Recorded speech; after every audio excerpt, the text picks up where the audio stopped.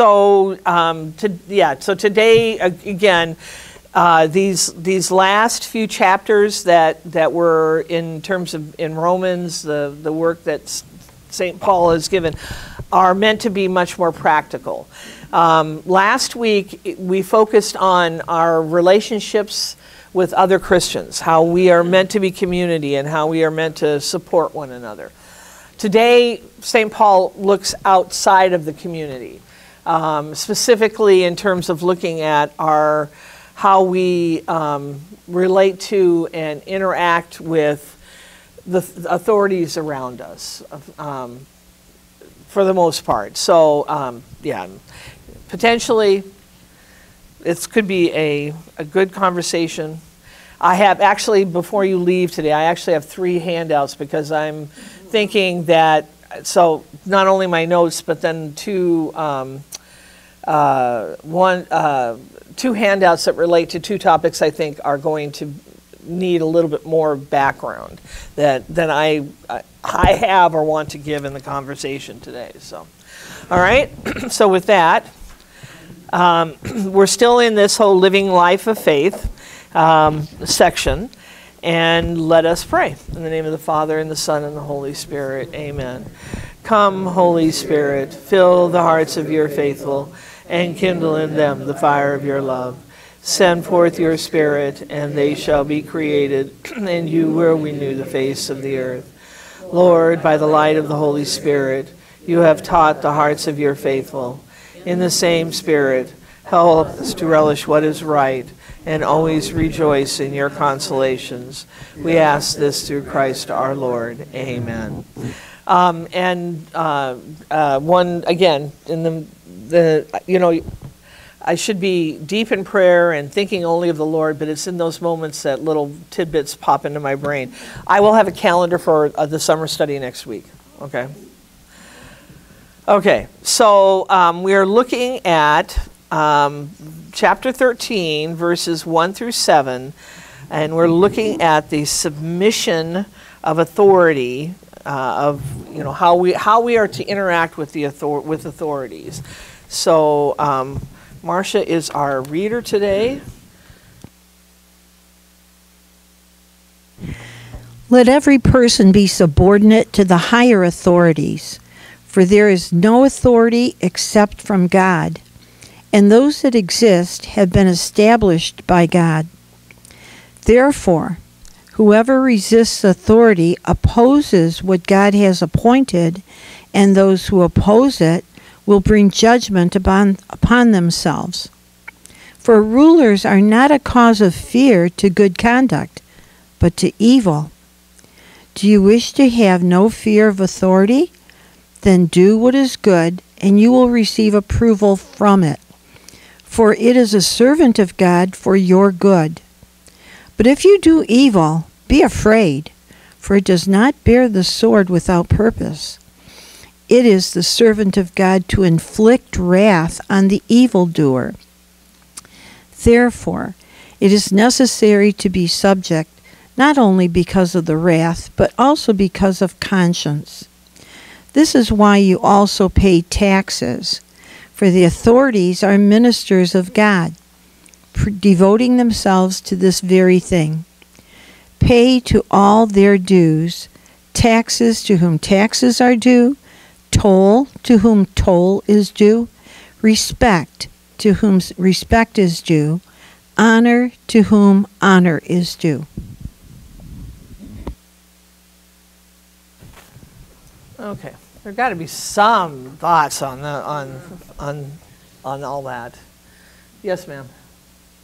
In line on number 5. Verse 5. One says, obey the laws done for 2 reasons.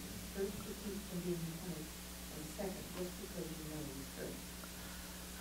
I thought that was when you first read it, I thought, why isn't that opposite? Why isn't it? So read it again. You should, and then, because you do. Okay, so for those who didn't hear, in her translation of verse 5, it says, basically, obey the laws because you know you should, and then then, and because you know you will be punished. But the first one is to keep from being punished. Oh, punishment first, and okay. So, I'm thinking that you should be saying it the opposite. and you're just showing how mature you are, and yes. See, I don't know whether I would be insulted because everybody laughed at that. No, they. Those are my friends. Yeah.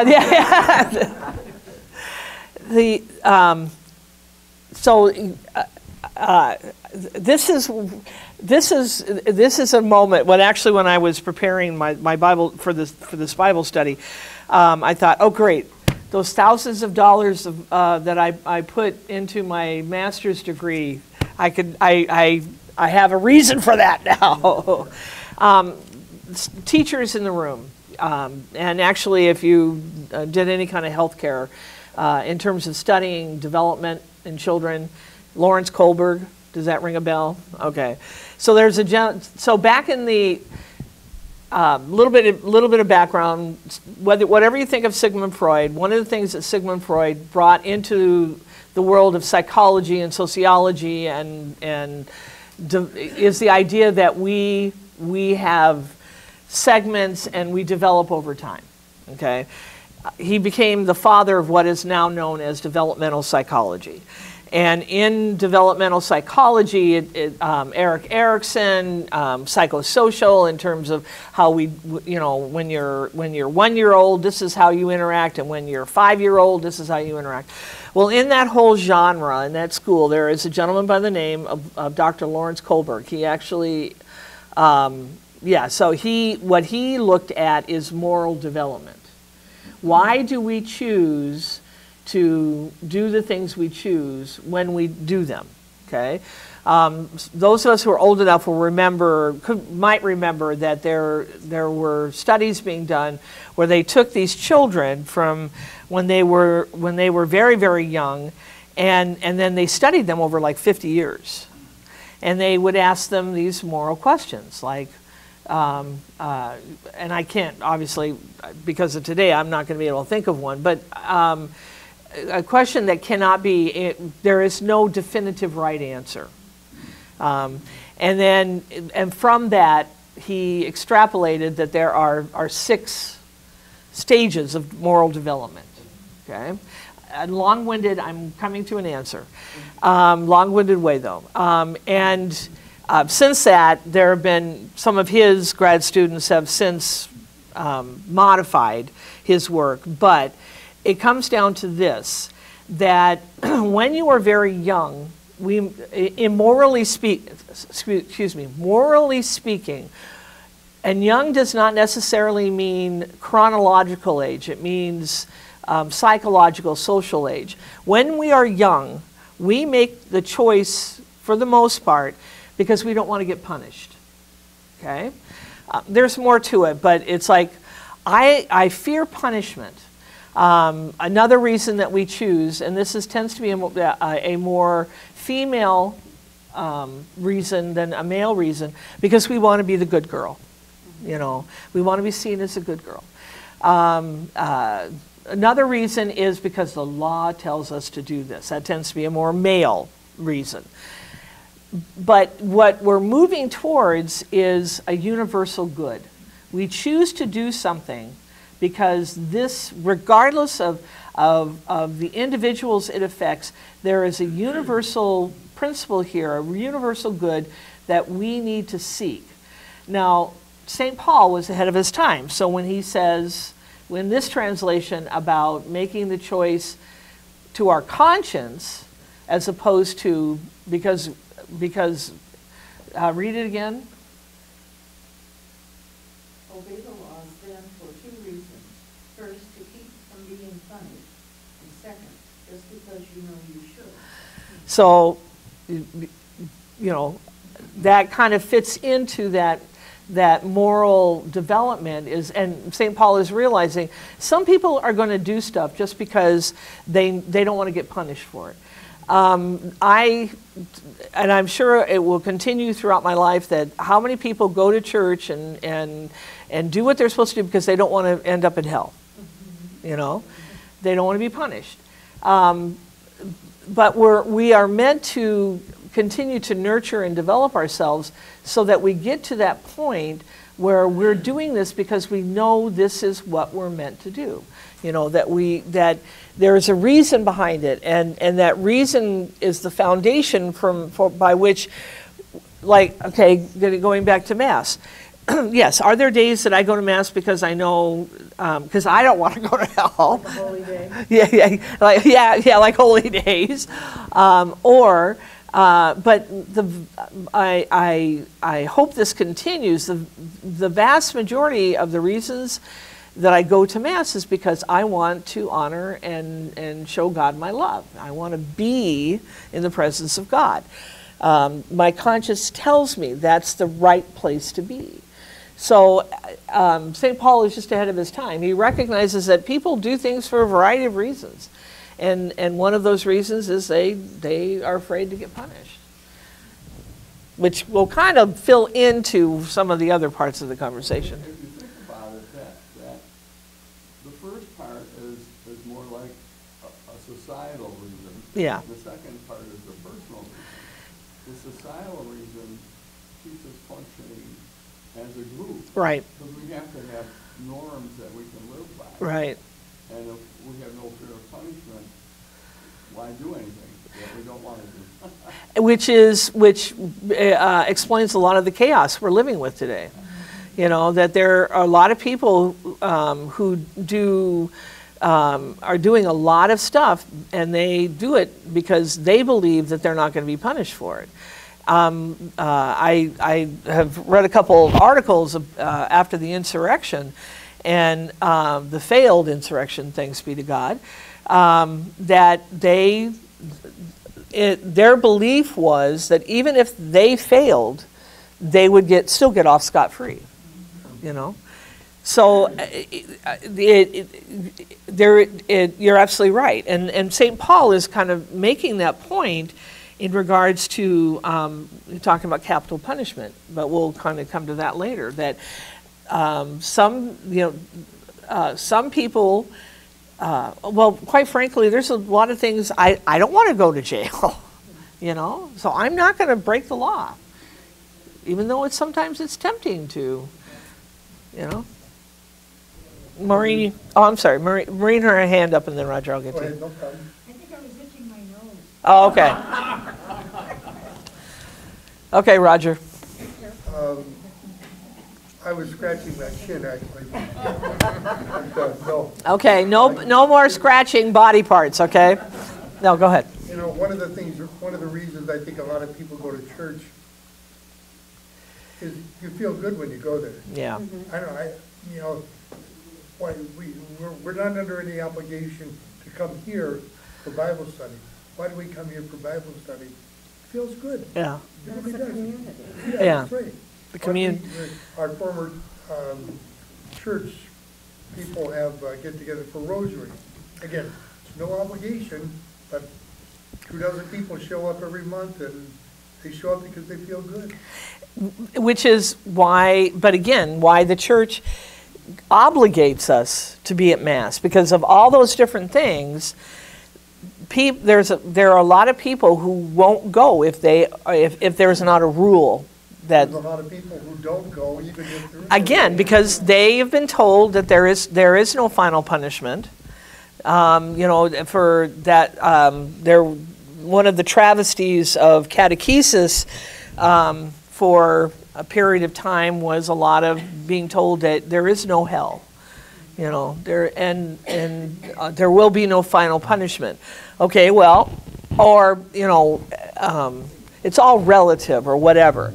And so a lot of people, and I'm not suggesting that we get back to fire and brimstone where we're pounding people over the head with the fear of God. I personally like that we have come to remember that God is a loving God and a merciful God and a forgiving God. But that a lot of people are, why go to church? Nothing's happening to me. Nothing's happening to me. People So will say, oh, what are you talking about punishment? They'll say, oh, that's all Old Testament, Old Testament. yeah, And yeah, I'll say, you better read the book of Revelation. yes, and the So, Gospels. sit down and sit Well, with and there are people that don't believe in purgatory either. Yeah, yeah, yeah. By the way, this coming weekend, my mini catechism bulletin article is on purgatory that Roger inspired. So I didn't inspire, I just asked. you would ask the question. So I got a sneak preview of it too. yeah, was it acceptable? Oh, yeah. Okay, okay, okay. Yes, yeah. On obedience to authority, is law another word for authority?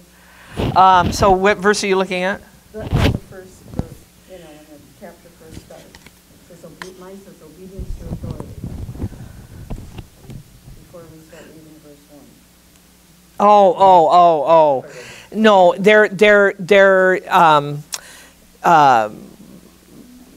yes and no. I mean, authority speaks through the law, but St. Paul here, when he speaks of authority, he's talking about the men and women who are in our government, in our military, or to some degree our bosses.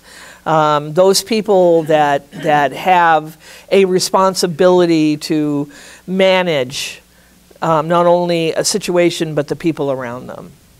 Well, then my next question would be, and that's on verse 1, it says, there's no authority except from God, and those that exist have been established by God. Right. And I struggle with some of the laws, like the laws on abortion. And so did everybody hear the question? Yeah.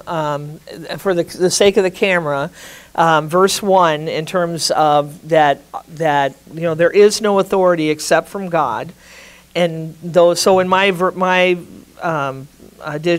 edition of the Bible, let every person be subject to the governing authorities, for there is no authority except from God, and those that exist have been instituted by God, and which. I want to take that as one piece, but the second part of the question has to do with, well, when those authorities are creating laws that are counter to what we know to be true in faith. So the first part of that, I'm sorry, I think it was in chapter 7, 8, somewhere in there, of Romans. St. Paul was talking about how God has given us those people to rule over us. That all authority comes from God.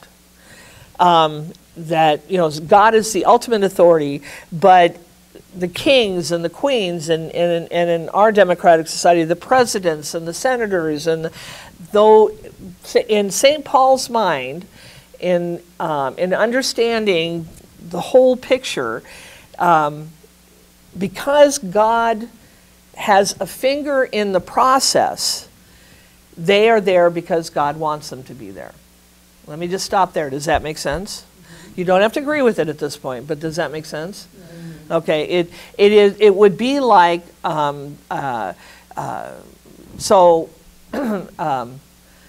as the director of religious education, I asked Ellen to teach 7th grade. So by my authority, she has authority in the classroom. Now, did the kids respect that? Yeah. Yeah, no, I know you did. I know you did. The point being here is that okay, well so if in understanding that, we have to also remember our conversation about salvation history.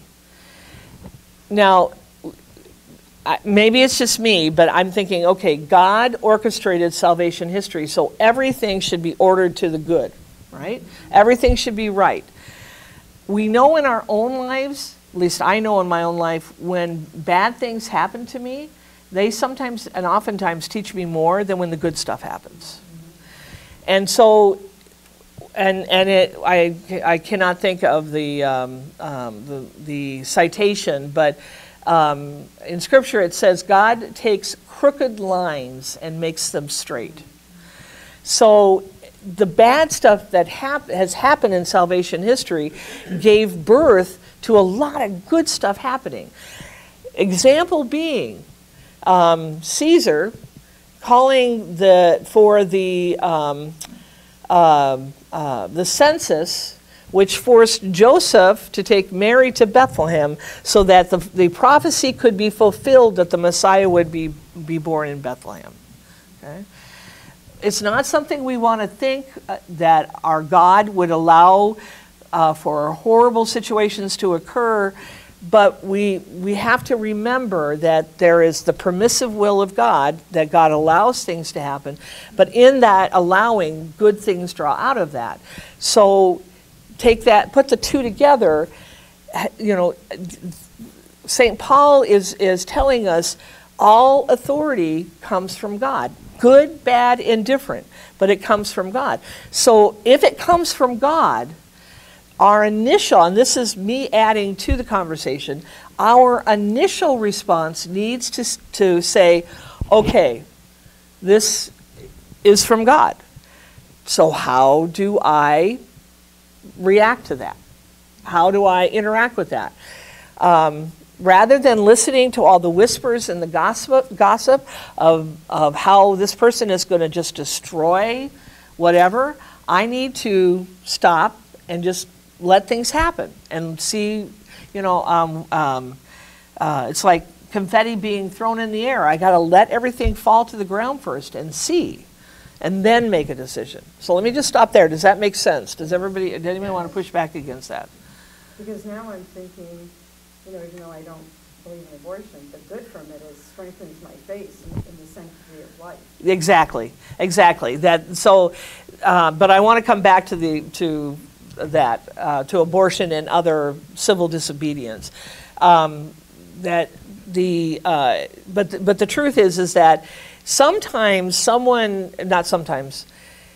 the probability of someone taking a stance counter to what we believe is going to force us to rethink and go, gee, what do I really believe? How, you know, and then what comes out of that is now I've got to do some research, and now I've got to. So just a personal story that counters that.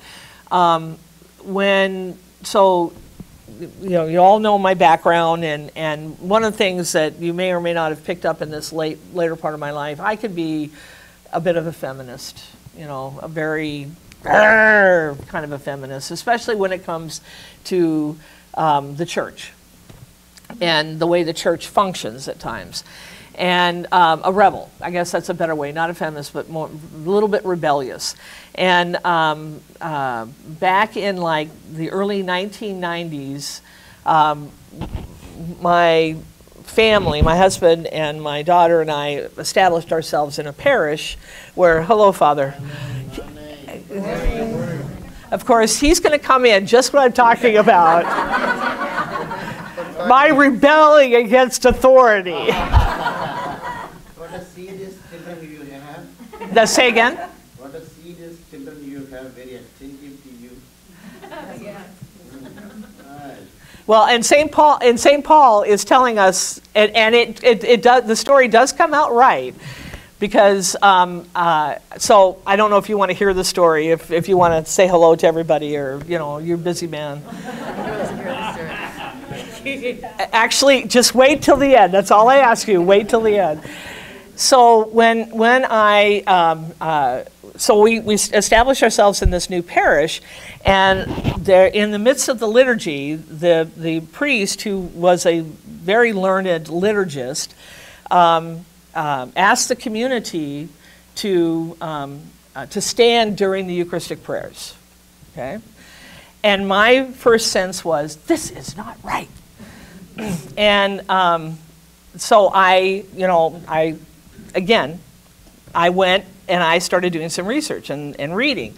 And this all led to my calling a priest friend of mine who I had a great deal of respect for, a deeply learned man, and saying, Father Bob, this is what's going on, help me.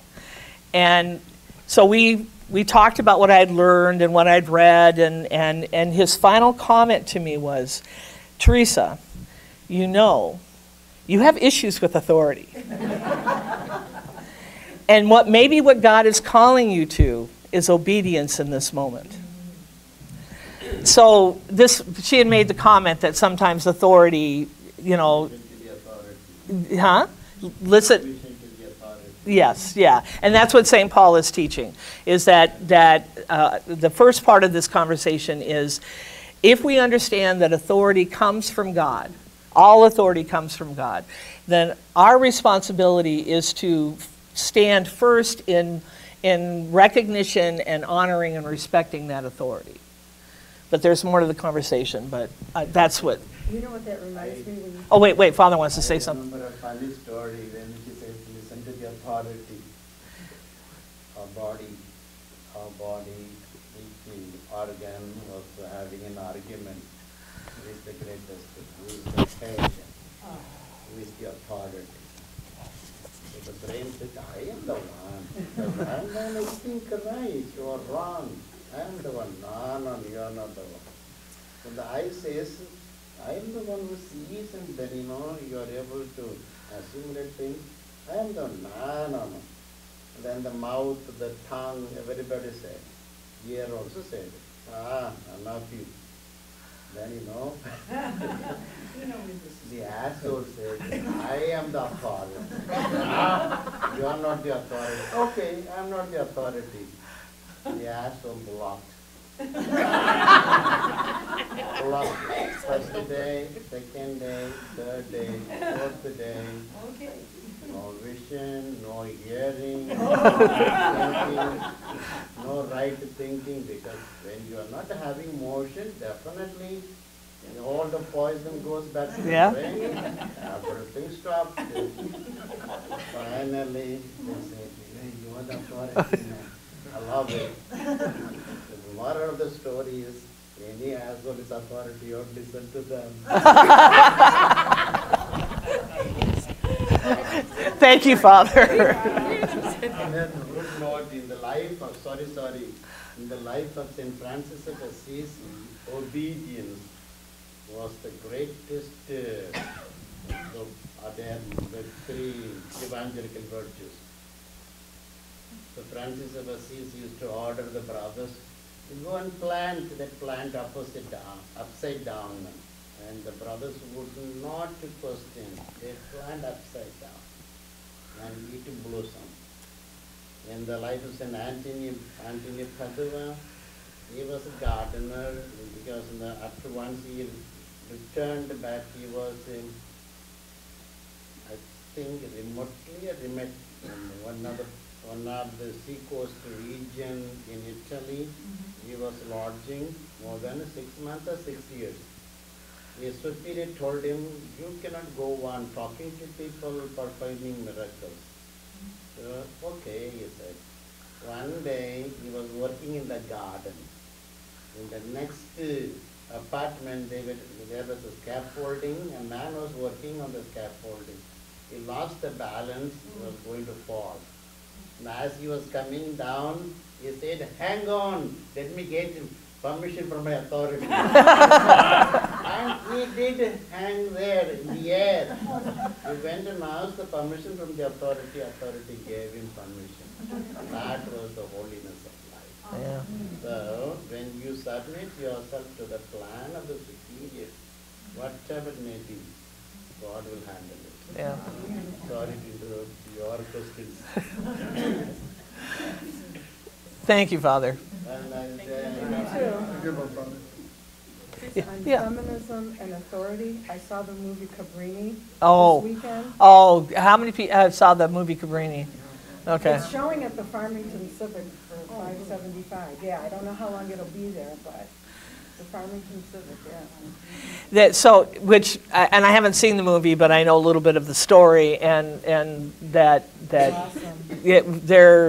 there is the other side to submission.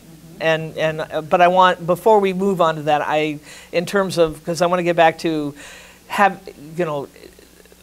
the issue of abortion or civil rights or things like that, but just in terms of generally submission and authority and such. It's interesting that he said that, because the order that he comes from, I found out from a deacon, that isn't that their philosophy. You just trust God, trust God, trust God. And that's how he handles probably being here and having to leave. He's trusting God that all will be fine. So it's a profound thing to be that humble. Well, and it makes the point that within all religious communities, something that as lay people we don't have the opportunity to benefit from is that that sense of authority. They do. Most of them will say that they are there in terms of as an act of God, and so as to teach the novitiate, those in the novitiate or the early years, to submit to God's authority. That I practice submitting to God's authority by submitting to your authority, and I that might be something that we all need a little bit more in our lives. But yeah, it's yeah. I'm just gonna yeah. Anything else? Okay. So, but there is another side to this, and that what St. Paul is not saying. And what St. Paul is not saying is the fact that if the authority is asking us to do something that is against God's law, such as taking the life of innocents, such as having a complete disregard for the humanity of other individuals, such as the civil rights movement that many of us are at least aware of, all of us should be aware of, that we have a responsibility to speak truth to power. What did the prophets do? They spoke truth to power, So we cannot just allow, we're not in our being respectful and honoring the authority that's in our lives. It does not mean becoming so submissive that we allow everything and anything to happen to us. Okay, that makes sense. Mm-hmm. I remember reading. Actually, it was a controversial book. Can't think of the name of it now. In terms of looking at the Holocaust, why did the Holocaust happen? Why did so many Jews march into the chambers? And this one, it was a series of editorial articles, and this one article made the comment that for many Jews, that the idea of being submissive to authority was so ingrained in them that they just, okay, this is, God has put this person in charge of my life, and therefore I am going to go up against that. I'm not going to go up against that, excuse me, and allowed this atrocity to happen. But yeah. Any other comments, questions about those first two verses? The first verse, yes? There is a difference between legitimate authority and illegitimate authority. Yeah. And what you were describing with the Nazis, they were illegitimate authority. Although illegitimate in terms of how they were, what they were doing, but they were legitimate in that the people had elected them, had put Hitler into power.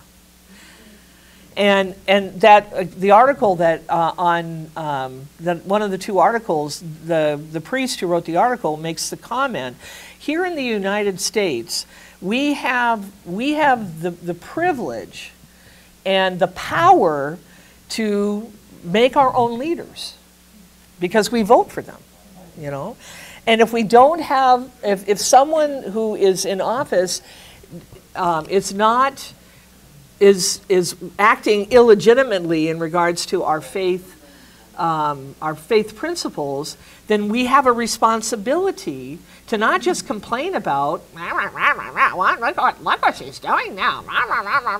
We have a responsibility to do something about that, and one of our primary ways of doing that is working to vote them out of office, you know.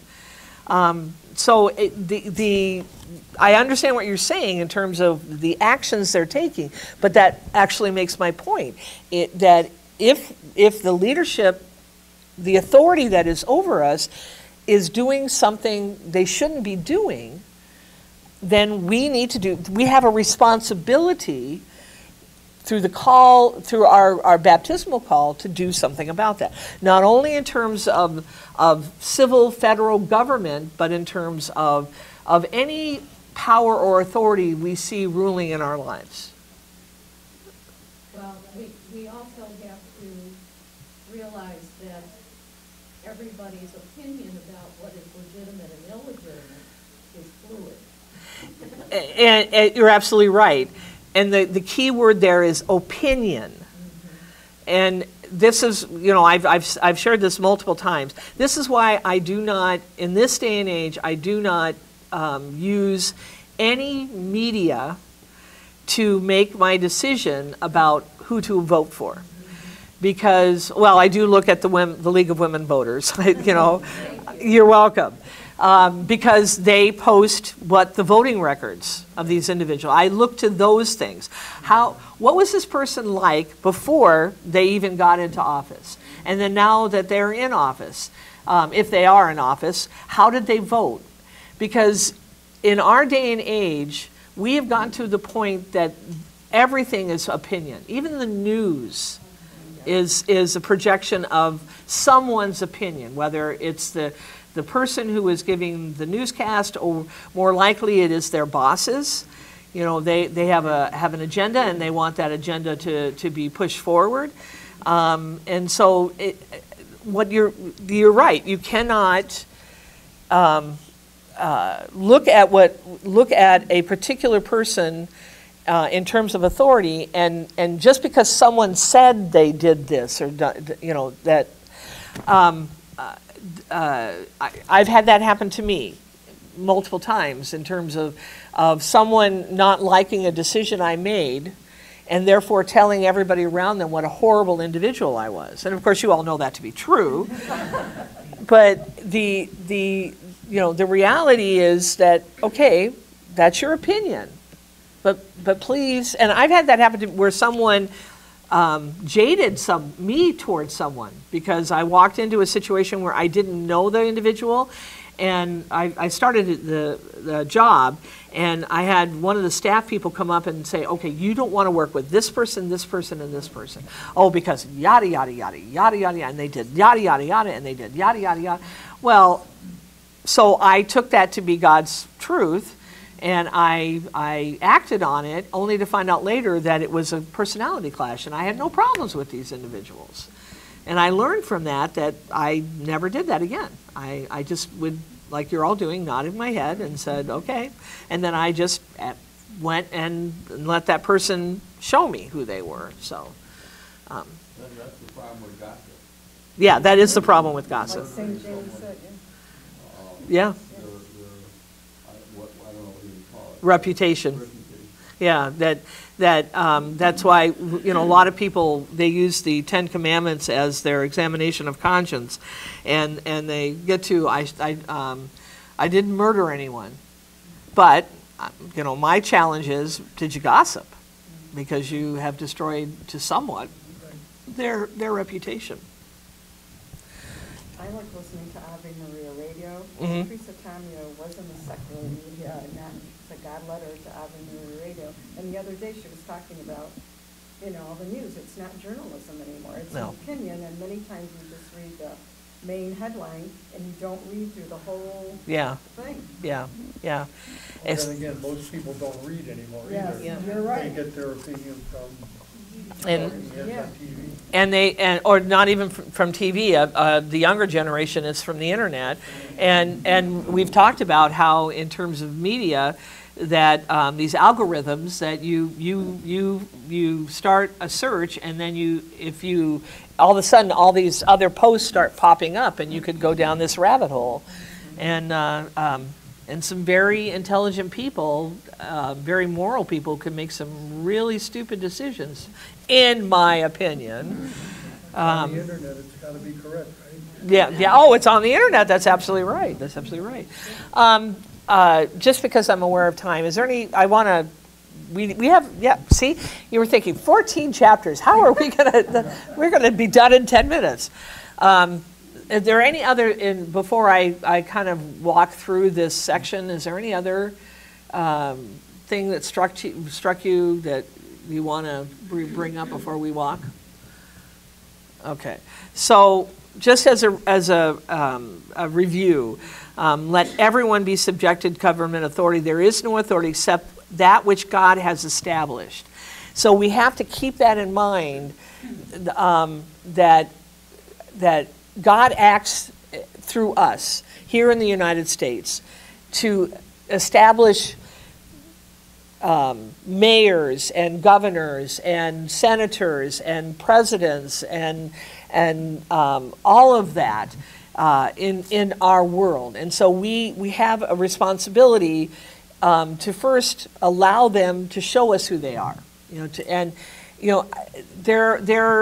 are a lot of people in authority that I don't have a lot of respect for. And I will not, they shall remain nameless. But if I was ever in their presence, because of their role in that authority, except maybe one or two, I would show them the respect of their office, because that's what we're called. Because I do recognize that God has put you here. For whatever reason, God has put you here. The authorities that exist have been established by God.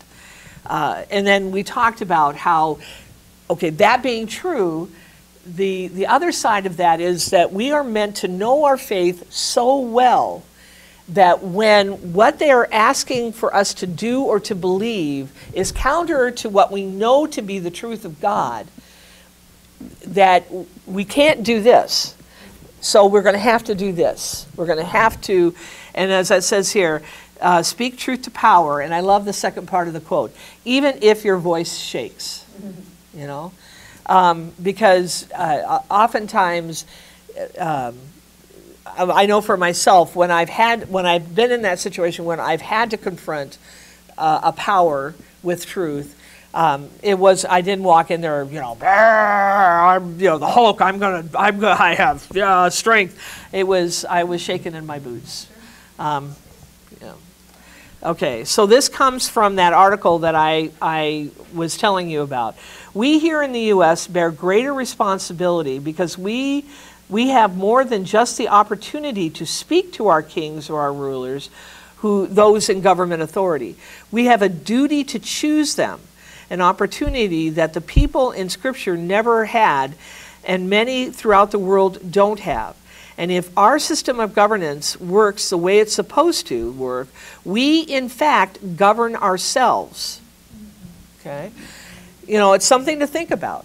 And I would really highly recommend that if you don't pick up the other, that you do pick up this, as we are once again coming into another presidential election process, that we have a responsibility, and if we can say, well, I didn't vote for that person. Yeah, but did you do anything to support your candidate to make sure that other people were aware of the good that person was? So, and I realize before anybody says it, oftentimes it's taking the lesser of two evils. I get it. But even so.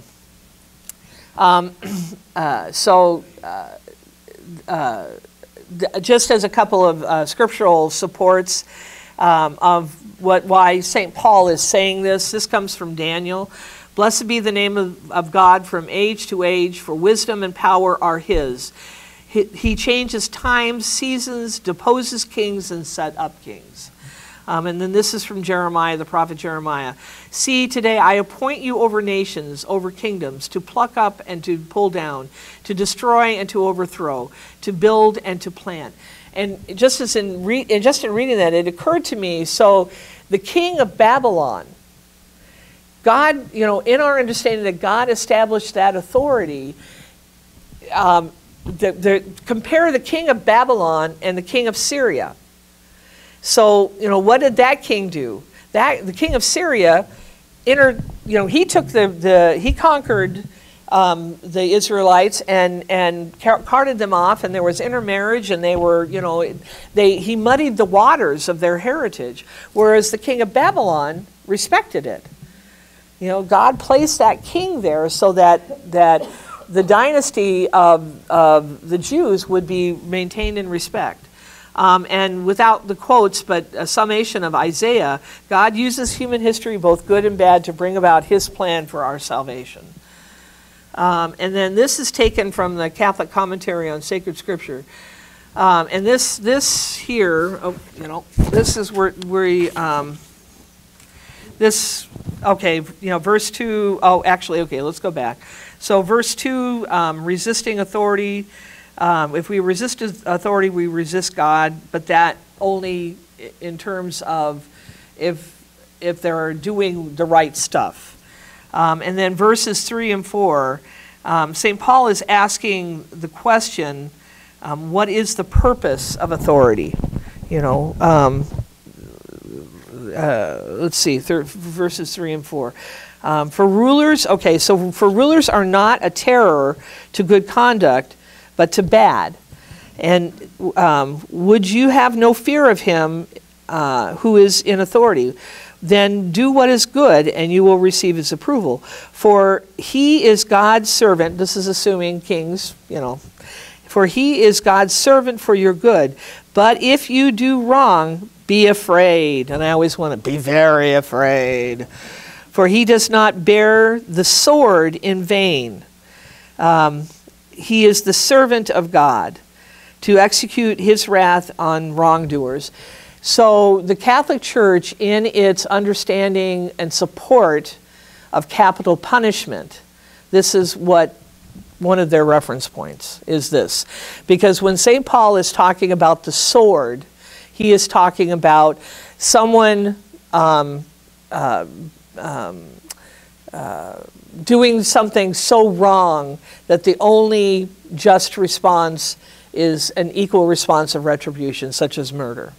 Okay? And so that's where we get this next quote. The question here is, what does St. Paul mean by the sword? According to some scholars, it symbolizes the power of government to enforce its laws by punishing infractions. According to others, it signals the government's right to use military force to maintain public order. According to others still, and this seems the most likely interpretation, the sword represents the authority of civil government to inflict capital punishment on society's most dangerous criminal delinquents. In this reading, governing authorities are authorized by God to take lethal action against persons who pose a serious threat to the safety and the stability of the community. That's why there is a second article on capital punishment from the United States Catholic Conference of Bishops that I, again, would highly recommend. Now, I do recognize and want to throw into the conversation that are there a lot of people who are on death row who are there unfairly, that they are innocent? Absolutely. But is there still tension within the church itself in regards to having the right to kill in such a case as capital punishment? And that is one of those conversations, and Ellen, that we must discern. Goes to an earlier conversation that we've had, but discernment in terms of our own viewpoints, and if we feel the need to take actions and so forth. But if you ask what the Catholic Church's teaching is on capital punishment, they're not going to. It doesn't say that it's for capital punishment, but it does recognize that God has given the authority to the government, and the government. This is how the government chooses to act on. Okay. Maureen is over there groaning.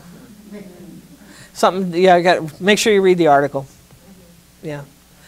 And this is where, I myself am still in the process of discernment. Many of you will remember, 20 years ago, the movie Dead Man Walking? I actually knew that nun. I'd met the nun who was in Louisiana that I didn't know her personally. I mean, we had been at conferences together, and hi, I'm Theresa, I'm, sister.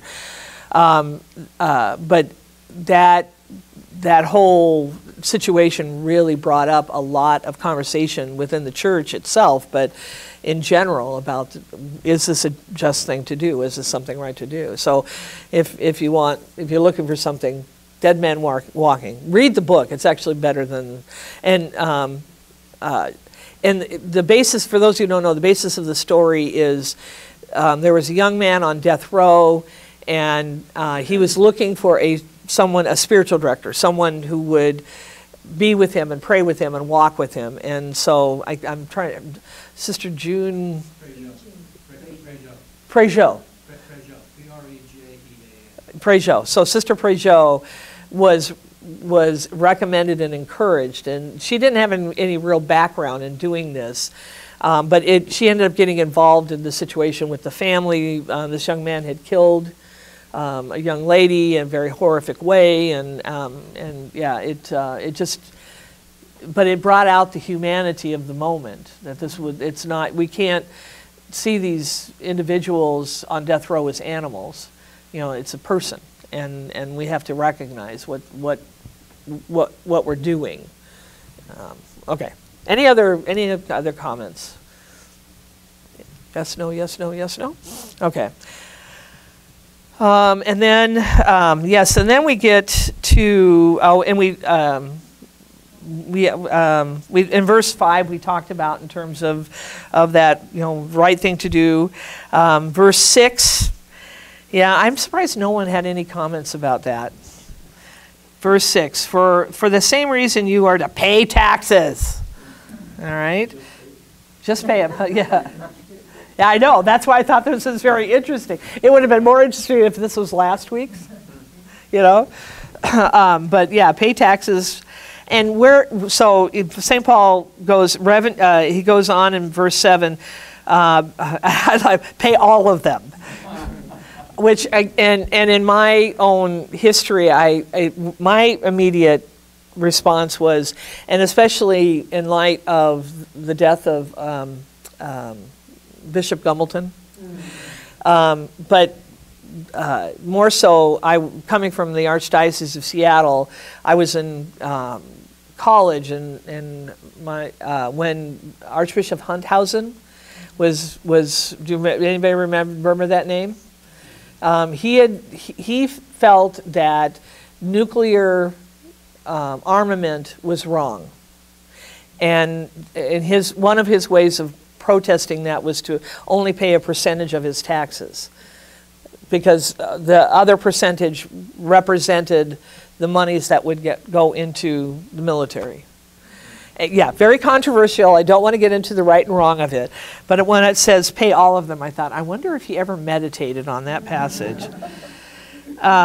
Okay, tax. So in verse 7, pay all of them, taxes to whom taxes are due.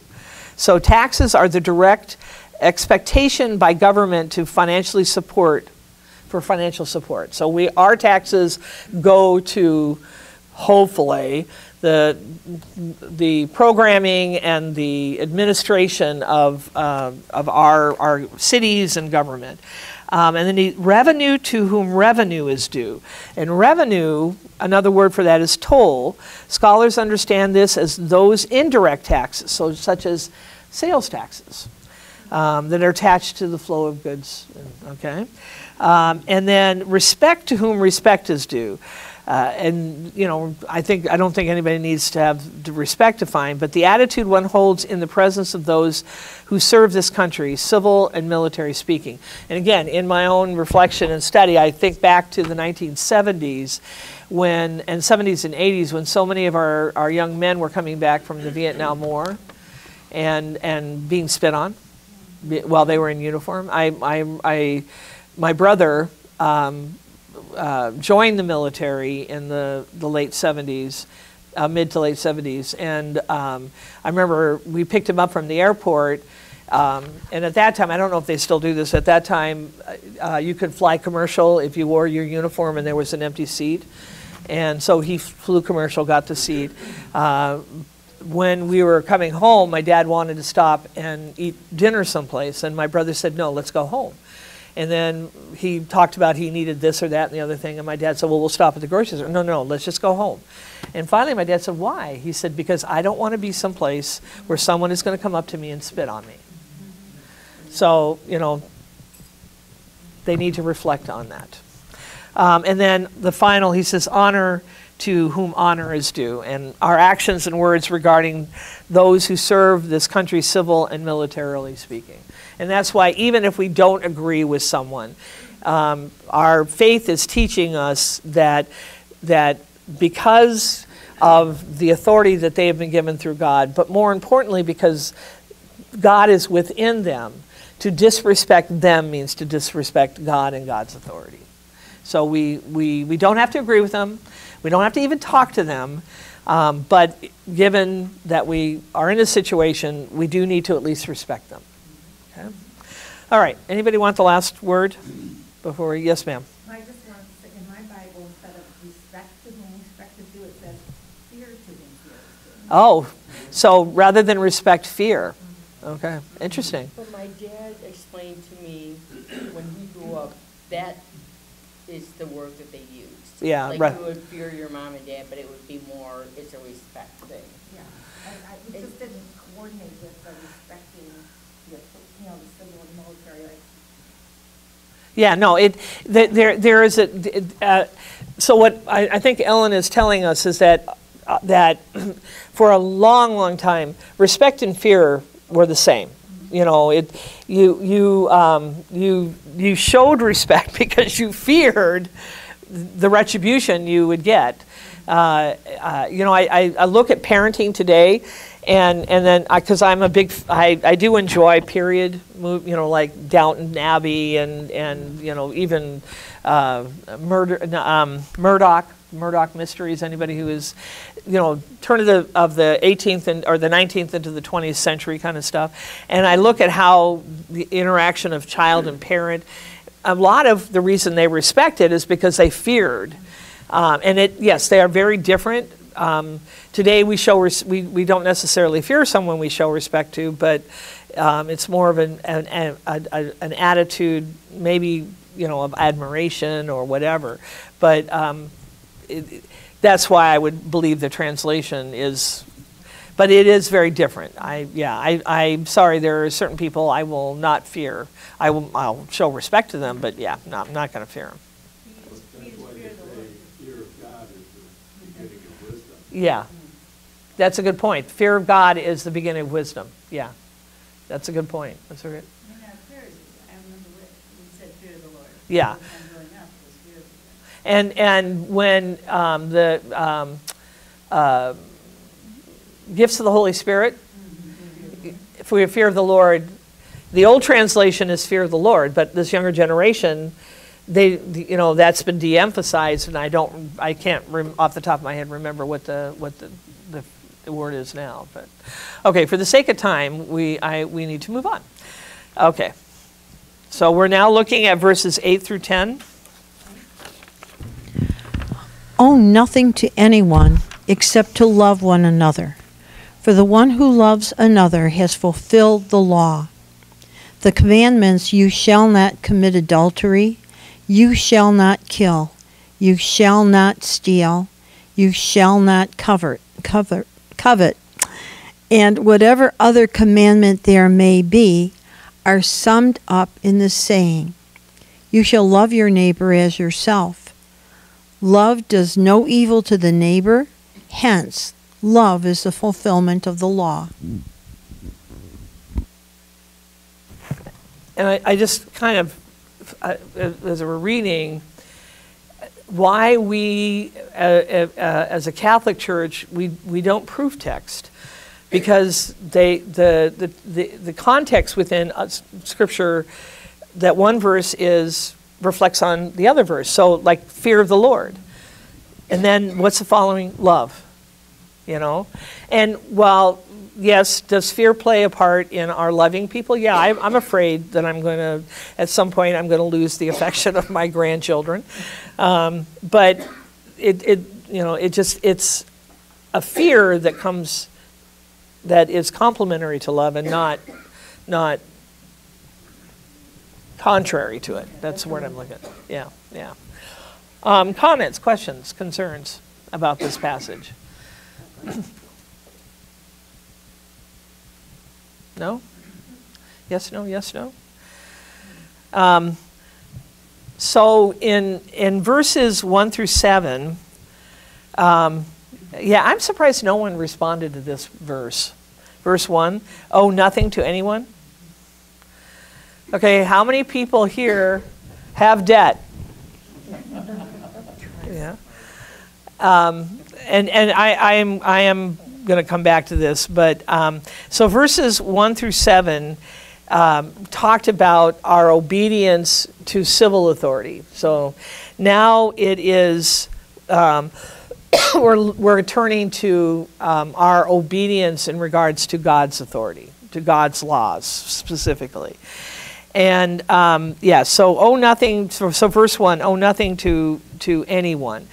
In today's world, that is almost impossible if you are going to, especially as a younger person trying to get out there in the world. The economics of it's here in the United States anyway, the economics of the cost of things and a lot of salaries not keeping up with that, it just makes it, you have to take a loan out to buy a house. I think back, again, talking about the genre of 19th into the 20th century, and being able to order on the Sears and Roebuck catalog a house for $300. And, it took several years for you to save that much money, whereas, now my daughter and son-in-law would like to move into a bigger home, but the home, a modest home today, the ones in the neighborhoods they would like, we're talking, close to $500,000, So how do you do that without accumulating debt? And so in my own research in reading on this, because that was my question, how absolute is St. Paul being? And one of the commentaries made the comment, unnecessary debt. And that's where I think many people get into problem, is that they carry way too much credit card debt, or they carry way too much, not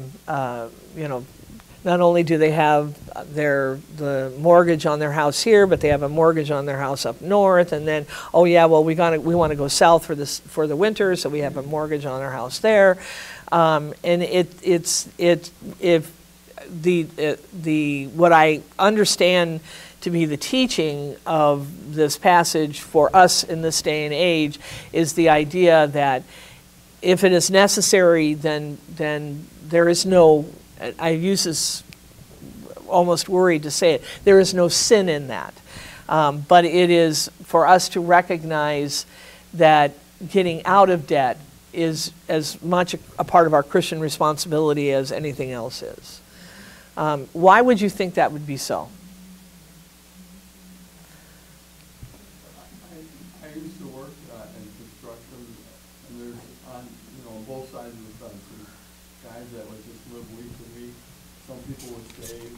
One guy says, I got some credit cards, and I'll just run them up, and if I have to, I'll just declare bankruptcy. Yeah. So I mean that. So in terms of declaring bankruptcy, that is not respectful of the authority because it's taking advantage of a loophole to everything that's going on. I had a friend of mine that she was engaged to a young man who had gone through graduate school, was ending his graduate school, and so they went and had their conversation with the clergy and the priest, and one of their meetings, okay, now we need to talk about our finances, and he finally disclosed that he was at that, and this was, 30 years ago? He was $40,000 in debt, credit card debt, and because that's how he lived. That's how he got through graduate school, was he just kept getting another credit card. And in this day and age, how it's so easy. They're throwing money. If you pay off one credit card, just be prepared that you're going to get inundated with all sorts of. We'll give you $40,000 credit card, whatever. And if you don't pay the credit cards off, they'll give you more credit cards. Yeah, and that's true. That's very true. One time I saw years ago on a news station, I don't know which one it was, there was a young male in college and he got into debt. He told his mother, she got him out of debt. And then, of course, these credit card companies came back again, he got in debt again. He hung himself because he didn't want to go to his mother and he'd made a mistake with it. But it's the credit card companies that do that. And there was, I do remember that legislation, I don't remember if it was state or federal, where because for a while they were targeting like 16-year-olds, 14, 15, 16-year-olds, and it became illegal to actually target those younger populations because they were filling it out, and their parents were discovering, oh, great, they've racked up $2,000 in credit card debt with no intention of ever paying it off or no ability to pay it off. So it's that the issue is unnecessary, and that becomes something that we all need to reflect on a regular basis. And because we're also in this situation where we want stuff and it's so easy to get it.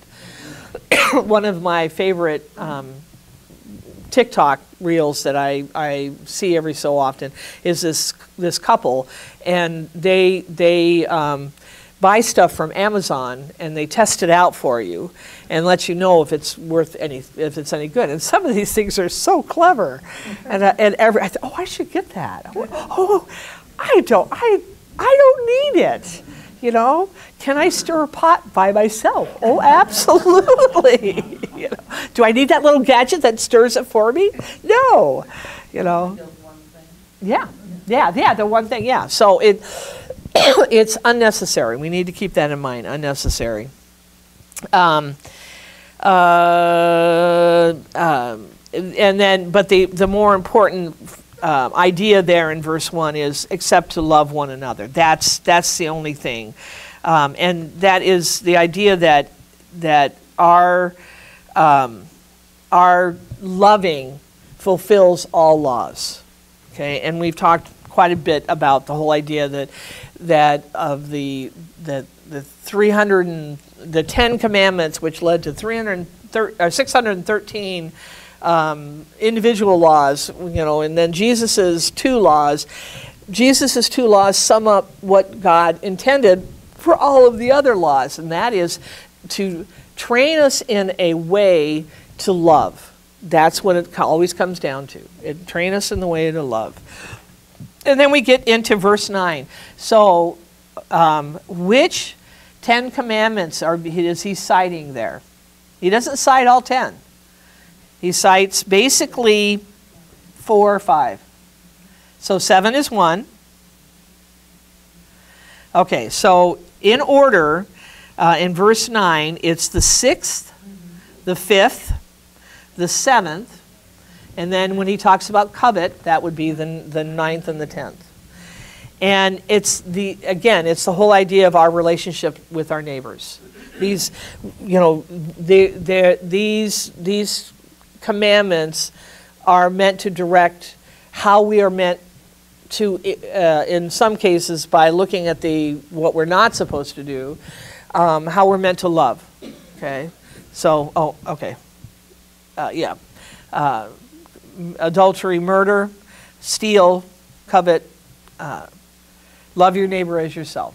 That's what it comes down to. And every time we come into this kind of a conversation, I always think about my mother, because when I remember having a conversation with my mother in a quandary of what to do about something, and I said, you had 5 kids. How did you handle having 5 kids? And she goes, I loved you.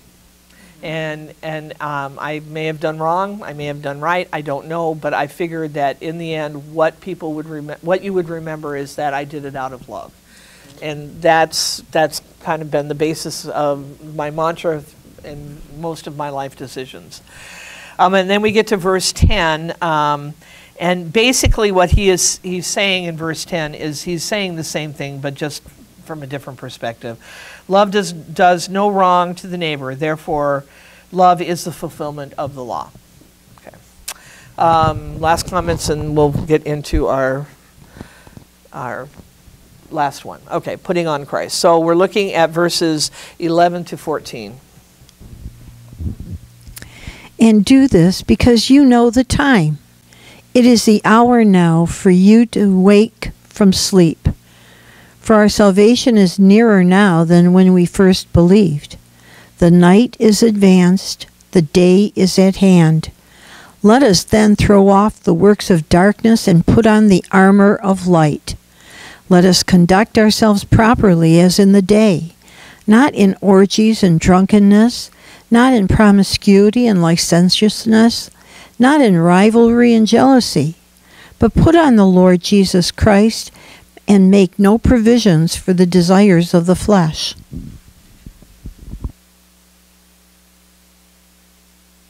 One of the things I'm appreciating about the letter to the Romans is that this is at the end of Paul's writing process. It's one of his last letters, and you see things that he has already written about. So who can tell me what this passage, putting on Christ, what does it remind you of? Ephesians 6. Put it, being a soldier for Christ, put on the helmet of peace, and which we'll talk about in a few minutes. But any comments, questions, concerns? Anything that struck you in this passage?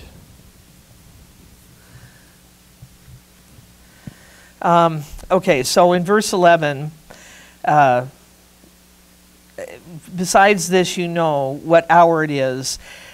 So when St. Paul is talking about the hour, and in Scripture, in the New Testament specifically, the hour usually is in reference to the end of all time.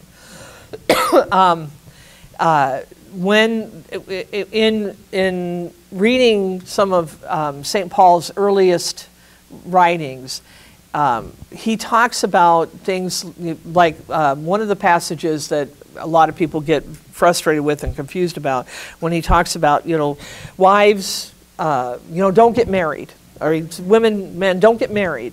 And if you are married, then don't act like you're married. And because in his mind, his understanding, when Jesus says, I'm coming back, just wait for me, I'm coming back, is that it was going to happen in their lifetime. And so if the writings reflected that and more than just that passage, it's the whole idea that if you knew that Christ was coming back tomorrow, I don't know about you, but I'd be in church in prayer, and waiting for that moment to come. So when he says here, besides this, what hour it is, Now is how it is full time for you to wake from your sleep. So he's stepping back away from that. It's going to happen tomorrow, to recognizing that it could be multiple generations before Christ comes again. But in truth, every one of us has our hour, do we not? There is a day. It's not written. We don't have an expiration date anywhere on our body, so we don't know when. And because of that, we have to live as if today is how does it go? That we have to plan like we have tomorrow, but we live as if today is the last day of our life. And that's basically what he's doing here, is reminding people that they need to do that. And you'll kind of notice in this whole passage, this idea of lightness and darkness, the light of Christ, the darkness of sin. And then with verse 12, speaking of which, the night is far gone, the day is at hand. Let us then cast off the works of darkness and put on the armor of light. Okay, so that for those of you who walked with me when we were doing the book, the Gospel of John, the images of darkness and light and can be very powerful. But again, this comes from Galatians, one of his early works. Now the works of flesh are manifest. And so what are the works of darkness? Adultery, fornication, uncleanliness, licentiousness, idolatry, witchcraft, hatred, variances, emulations, wrath, strife. You get the idea. I feel like he wants to make sure oh, well, you didn't say stealing, so I can steal. That would be a junior high class. As I have also told you in time past, that which do such things shall not inherit the kingdom of God. So he is without going into this listing, he's challenging those in Roman Christians and us today to recognize, okay, if you haven't, today is the day you got to start. Don't put it off. But the other is one of my absolute favorite passages. Stand therefore, having girded your waist with truth, having put on the breastplate of righteousness, having shod your feet with the preparation of the gospel of peace, above all, taking the shield of faith, with which you will be able to quench all the fiery darts of the wicked one, and take the helmet of salvation and the sword of the Spirit, which is the word of God. This idea of putting on the armor of Christ. I have some friends that I know that this is, their morning routine is that they really stop and think about each one of those and imagine themselves, holding their Bible and holding the sword of truth, and that this idea that we're meant to truly put on Christ. Anybody here ever make a crucio? Anybody here? Okay. I used to. So crucio was a movement that came out of Mexico, I believe, and it was for adults, and it was an evangelization process, and it was very popular in the 60s and the 70s and 80s, and they still do them to this day, but they're not like they used to be. And I was on the team. And the reason I share this is because for the longest time, I started doing this when I was on retreat, and at that time I was living and working in north central Louisiana. I was living and working with high school students, working with high school and youth ministry, and they didn't care if I wore makeup, and so I'm in my painter's pants and my overalls and my hippie clothes, and just hanging out with the kids. But when I was with the adults, and that's the way I would be because most of them knew me from that. But when it was time for me to do a presentation, then I would go back to my room and I would get dressed in like adult clothes, I guess. And I'd put on makeup. And this is what I would be thinking, you know, I'm putting on you, Christ. I'm trying to put you. So physically, I was acting out what St. Paul is calling us to do, emotionally, spiritually, you know, to put on Christ. It's like being dressed for mass, putting on dress for Yeah, a priest getting dressed for Mass. I had a priest friend of mine that so there are specific vestments but he always wore an apron. The first thing he put on would be an apron. Because it always reminded him that he was to be a servant to the community that he was serving, you know. So, you know, I just think that in our individual spiritualities, we all have our unique journeys. And for some people, you're thinking, well, that's just stupid. And that's fine. But for some of us, having that cross in our pocket, that stone or that statuary or whatever. I sometimes wonder, because remember the day when for us Catholics, we'd have a little Mary or Joseph or St. Christopher that stuck to our dashboard? I think we would all drive a lot safer if there was a reminder, you know, that these things help to remind us. I also think, too, that in our homes, you know, every room had a cross or a crucifix. That there were statuary and there were visible, tangible connections to our faith. And I think more of the young families, if they had those things in their homes, that maybe there would be more of a connection. So never stop giving crucifixes and statuaries for baptisms and first communions, and, you know, you may never see them again, but you never know. Okay. And then in regards to verse 13,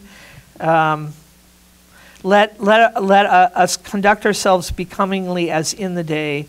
You know, again, the whole idea that eyes are watching us. You don't know. You're in the grocery store. You're far away from church, or you're in traffic. You don't know who is in the car next to you. So when you get so angry and upset and it's, forgive me, but you give somebody the finger and you look over and go, oh, there's Roger. Oh, sorry, Roger. Oh, in the car next to you, you know. You don't know who's watching you. Before I got in my younger, more reckless days, when I would do things like that, my wife would say, you better watch out, somebody's going to pull a gun. I said, well, don't worry about it. She said, I am worried. They're going to miss you and get me. Yeah. See, and what I thought you were going to say is that you know, you got to be careful because you don't know if one of your students is watching. But yeah. Okay, and then in verse 14, the summary statement.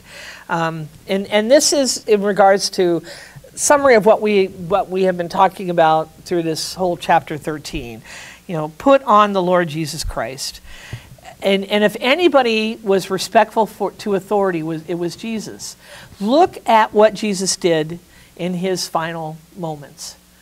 You know, I could just, you know, he's the Son of God. And he's standing before Pilate. And Pilate says, you have nothing to say. Part of me wants to say, Jesus goes, poof,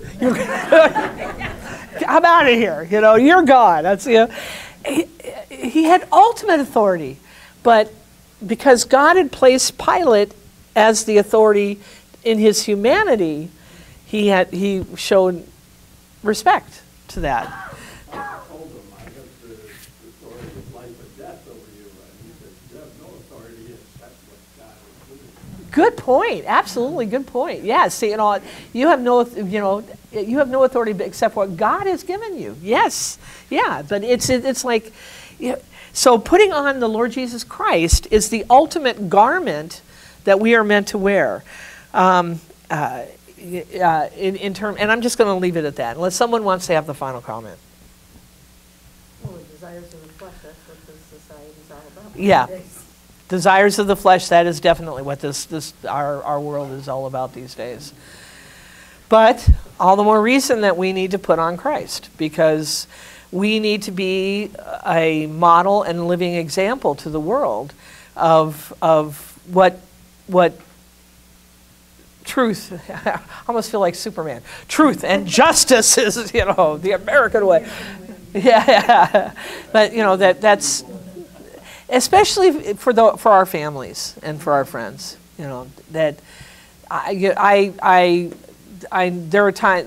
are times when I know I'm talking myself blue in the face and my family is not listening to me. But I want to, when I die, I want to listen in on my siblings. I want to listen in on at the funeral luncheon. Be careful what you say about me, just so that you know that. Because my thought is that, okay, they're not listening to me in life, that maybe they'll look back on my life in death and realize that I was making a very powerful statement. That's my prayer anyway. Okay, so with that, let us pray. And I would like to begin by praying for the repose of the soul of Bishop Gumbleton, who did give so much to the church in his tenure as deacon, priest, and bishop. So in gratitude for his service to our church, let us pray to the Lord. Lord, hear our prayer. And what else shall we pray for?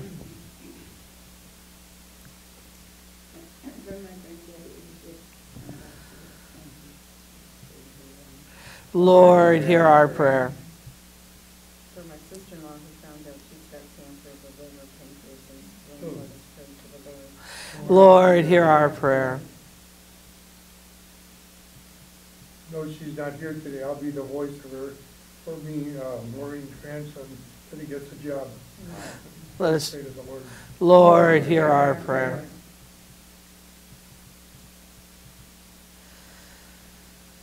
And for all of those who, for whatever reason, are not able to be here at the study, that they know that they are missed, let us pray to the Lord. And for those prayers that rest deep within our hearts, let us pray to the Lord. Lord, hear our prayer. Heavenly Father, we give you praise and thanksgiving for all that you have given us and are to us.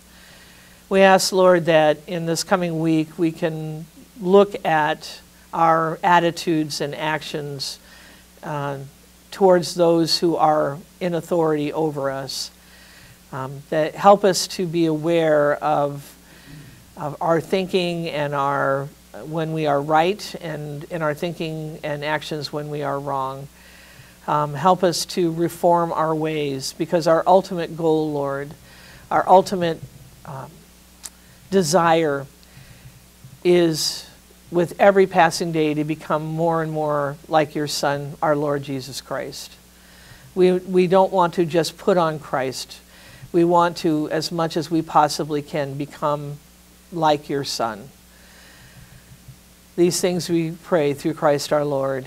Amen. And we end by acknowledging that you are God, our ultimate authority, our only authority in truth, by saying, glory be to the Father, and to the Son, and to the Holy Spirit, as it was in the beginning, is now, and ever shall be, world without end. Amen. And we end as we began, in the name of the Father, and the Son, and the Holy Spirit. Amen.